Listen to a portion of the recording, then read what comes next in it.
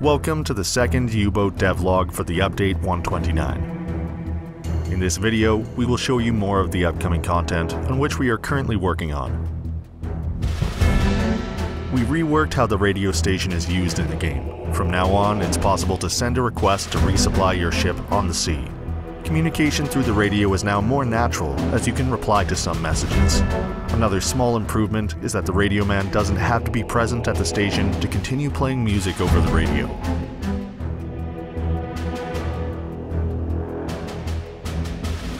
This update will add the new Type 14 U-boats to the game that used to be called milk cows.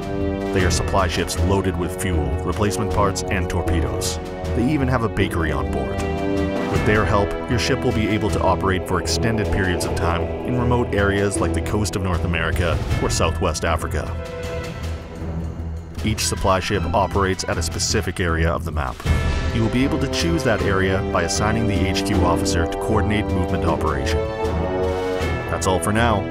Thanks for watching, and see you soon in the next devlog video.